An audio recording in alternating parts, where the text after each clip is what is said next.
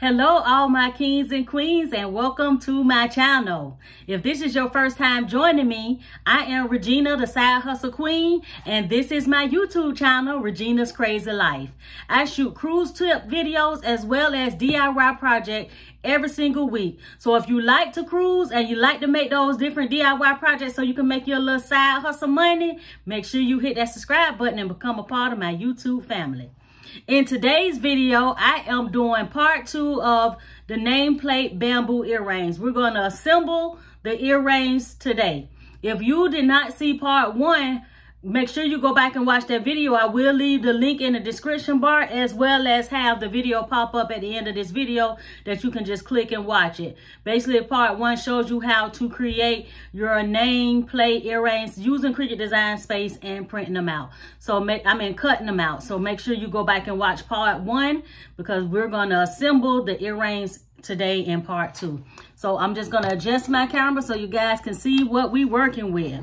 So I already cut my name and my shadow out just like I showed you in part 1. So let me show you some of the materials that I use. You're gonna need some Mod Podge. You can get this bottle of Mod Podge right from your Dollar Tree. You're gonna need 2 brushes. I bought a pack of, I think it was 6 brushes in one pack for $1 from the Dollar Tree. So you want to grab you a pack of brushes from the Dollar Tree. I use UV light to seal my nameplate earrings. You can also mix some epoxy and let it sit for like 12 hours and let it harden and dry. I don't know what besides anything else that you can use besides UV resin or mix epoxy, because I have done both methods and I like the UV resin better because it dries a lot quicker. This is what I use. You're going to need cardstock paper. That's what this here is. This is cardstock paper. And so what I do is for the shadow part or the very first layer of my earrings, I use foil cardstock. They come in 25 in the pack. You can make, I don't know how many pairs of earrings with this one pack. I got it for less than $5 at Michael's a while back. Maybe 6-7 months ago, Michael's had some cardstock on sale, so I racked up. I mostly use black for my middle part, the middle part of my earrings, to make it give out that little 3D pop out look. But you can use any color cardstock. I actually got a pack of multiple colors, but I always use black because most of my customers like the gold earrings, the gold bamboo earrings. So I usually have that back part usually in gold. Now I use the single. I bought a single paper glitter, cardstock glitter paper. It runs about $1.99. You can get it from Michael's or Hobby Lobby. I usually use a coupon or it be on sale. But for that top layer of your earrings, I like to use the glitter cardstock. It's a lot thicker. It's a lot glittery. It's a lot shinier. And once you put the UV resin on top of it, it just gives it that just nice look. Don't forget you're going to need you a pair of bamboo earrings. These earrings come in heart shapes. They come in different small, medium, and large. They come in silver or gold. So whatever color that you want to make, whatever color your customer requests, just ask them if they're getting the smaller ones. I haven't done yet, but I have did medium and large. So, you know, just make sure you know what size earrings that they want. And make sure you have a ruler handy because the earrings are different sizes, especially if you're getting round or heart shape. You want to be able to measure your width and your height, because that's how you're going to be able to tell your Cricut what size to cut your earrings. So this particular pair of earrings, the width is 2.5 and the height is 1 inch. So I cut my cardstock 2.5 width and the height was 1 inch. So let's get started.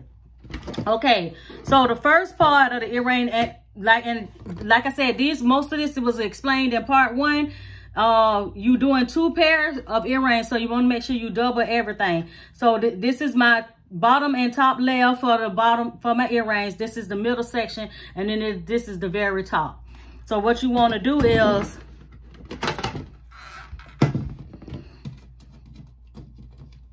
you want to get the bottom part of your earring. Now what I do is, because the cardstock on the foil looks like cardboard on the back, so I always do a flip so that way when I glue it, it'll be like that. So when, no matter which side that, when you put it on the earring, front or back, you'll have that glitter, the gold on it. But for starting off, I just use this, and cause sometimes once you get everything glued together, sometimes it be take some lint or something on the back, and I don't want that on there, so I always do the last piece last. So I got my bottom piece. I'm gonna get my Mod Podge right here. I'm gonna use the bigger brush. I'm gonna dip the brush into my Mod Podge, and I'm just gonna put it all over my earring. Okay, just like that. Okay, then you want to grab the black of your earring. Sometimes when you make your earring, the cutter come out like the S wasn't connected to the rest of the letters, which was fine. So you'll have two pieces. So you want to, I got this here also from the Dollar Tree to help me position right where I want everything to be. Just like that. I got it right from the Dollar Tree for $1. And just press it down. And then I come with my S. It doesn't matter if you get Mod Podge on the front or the black. The Mod Podge, when it dry clear, so it don't matter, because we're going to use a lot of Mod Podge. Okay, once you get the black situated in place, make sure it's down. That's why I like this little pink little thing. I don't know what it's called. It's like a little picker. I got right from the Dollar Tree. So make sure when you at Dollar Tree, check out some of their craft section, because I'm noticing they having a lot of off-brand little things that you can use with your Cricut. So you might want to make sure you visit the craft section. They have different type of vinyl and stuff. I haven't used the vinyl, but I have used some of the tools that they got. That's a lot cheaper than the Cricut brand tools, but and they is the same, use it the same way. So then I always do 2 layers of everything. That's why I had everybody to cut 2 layers of gold, 2 layers of black, 2 layers of the silver. So you want to make sure you lay that second layer right on top of each other. And like I said, this little pointy piece helps you guide everything right into place. Just that easy. And I just pat it down to make sure everything connected. Grab my S.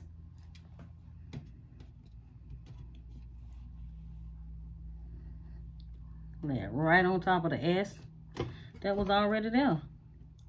Make sure it's in place on top of the other one.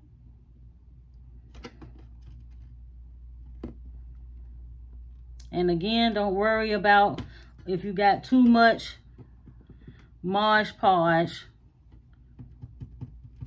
on the earring, because guess what? It's going to dry clear anyway. And then each layer, you want to add a little more Mod Podge. So we got the first layer of gold on. We got both layers of our black, and now we finna add the silver. Same thing, just layer it right on top.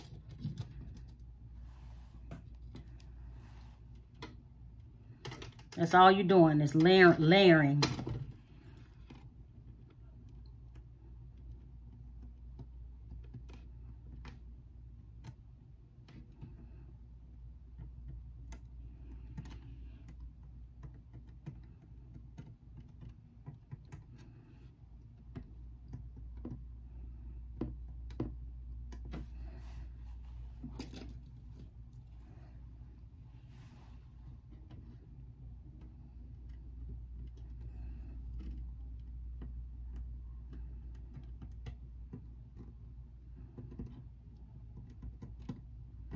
Once you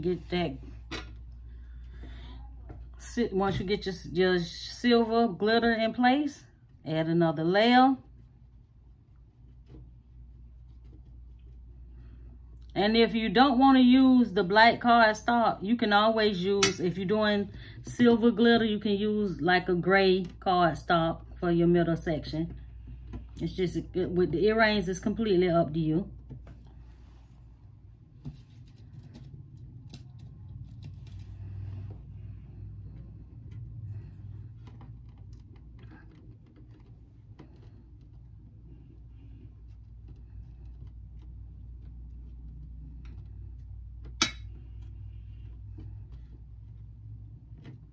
Don't be scared to get the Mod Podge on your hand. It rubs right off. Now I did notice that only thing with the second layer of glitter, sometimes it's a little bit, it don't stick as easily as the black layer, but it will stick. Just take your time. You don't have to rush. This is a nice, quick, easy DIY project. Most of the time it's spent is waiting on it to dry. If you're finding that your cardstock is not sticking together, that might mean you don't have enough Mod Podge on there. So just add a little bit more Mod Podge and it should stick after that.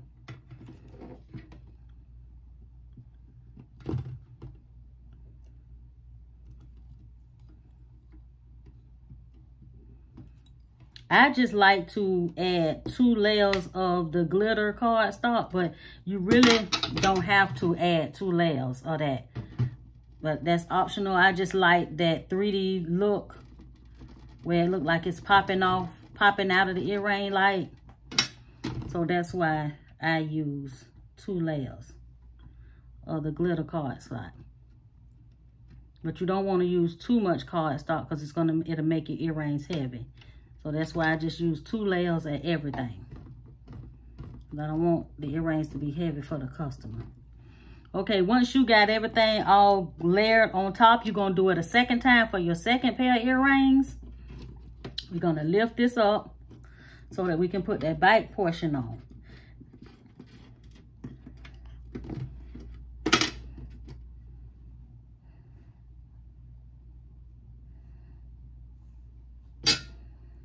Just flip it over. Add your glue, your Mod Podge.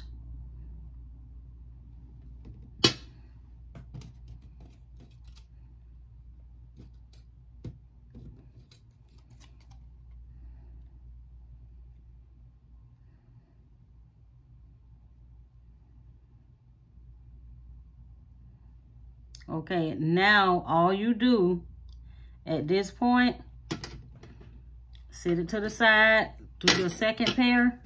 What I do is so that it won't dry too thick. I get some of that thickness of the Mod Podge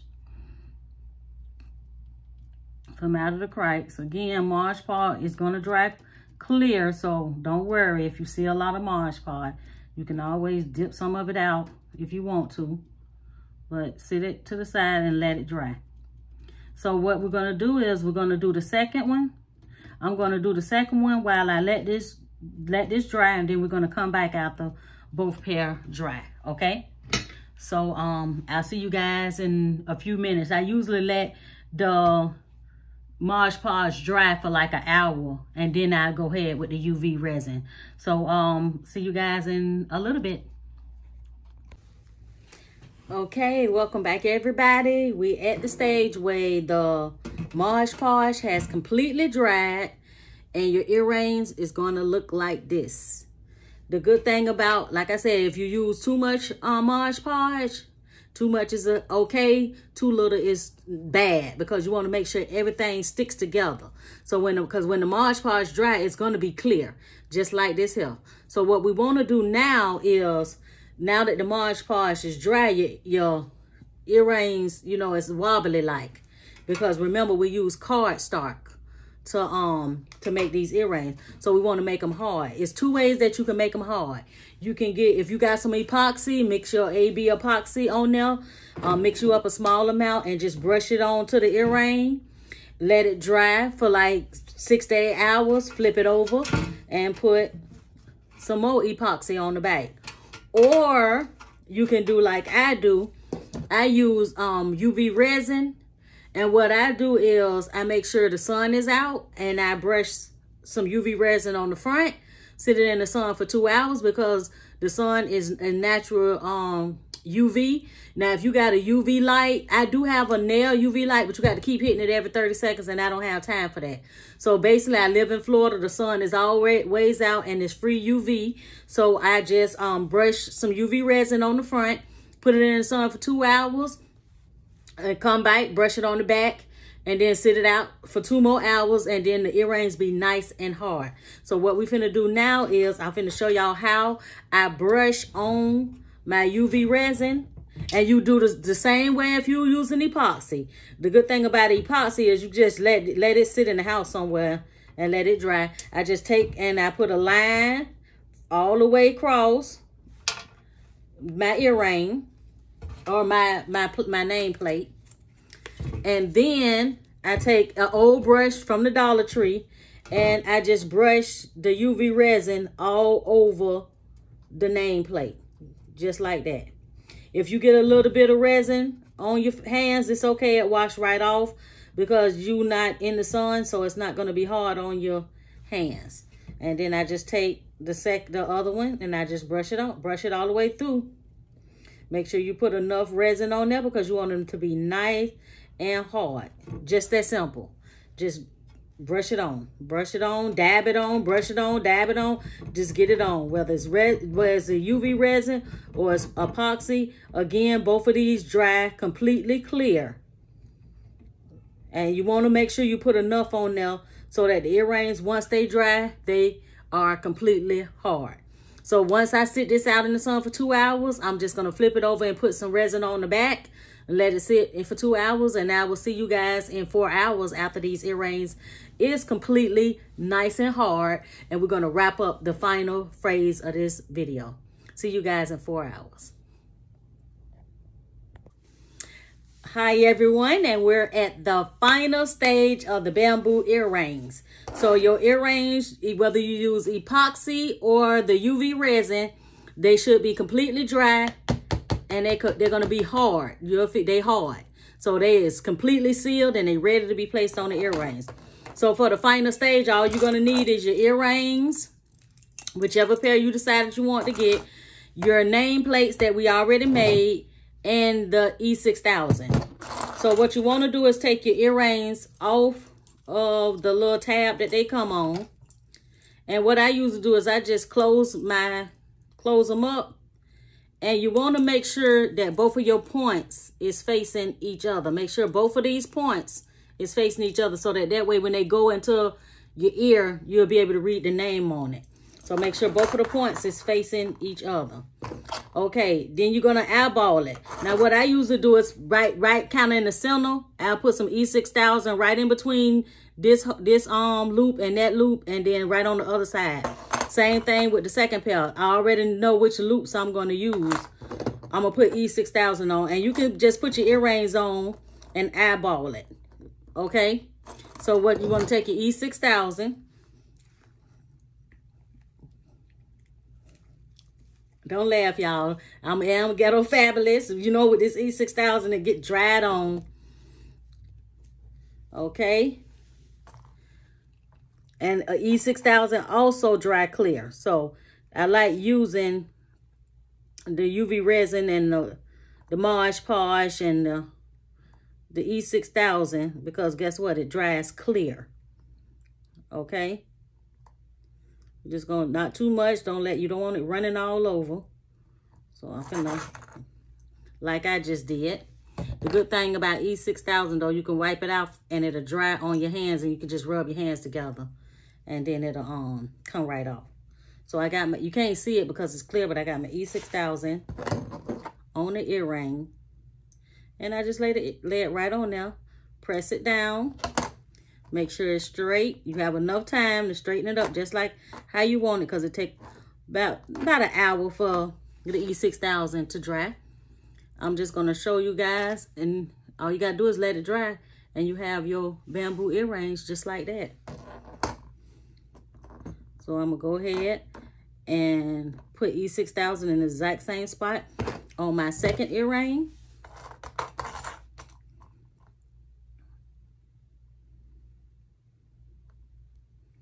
If you don't want, make sure you don't want to put too much on there, just dab it on. But you want to make sure you can see the E6000 on the earrings. You want to make sure you put enough on it. Now, because if you're sending it to a customer. Because I made me a pair and left them in the car. And they actually still, the E6000, they're still together. Surprisingly, but it is. E6000 is a really good glue.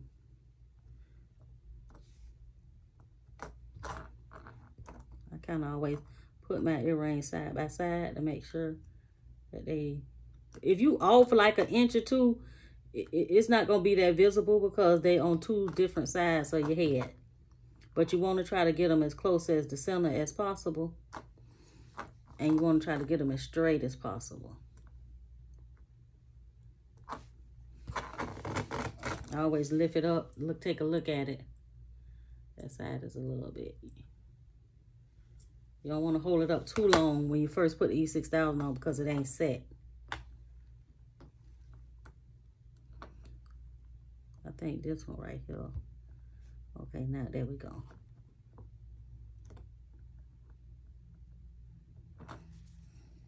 Got Sherry and Sherry side by side. They look straight.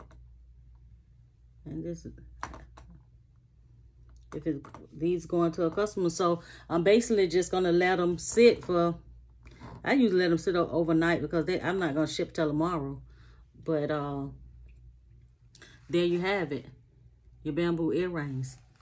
So just let that E6000 sit before you start lifting them up, because until the E6000 actually catch hold, the earring will keep slipping every time you lift it up.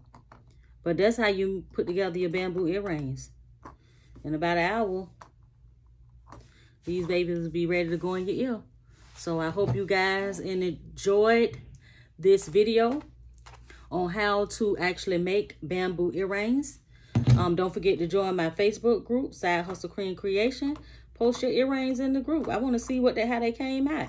You can always, if you know, when you do your earrings, when you're making your cut, you can make it. I done made bamboo earrings where the names was a lot bigger than these, but to me, this is a perfect size for this earring.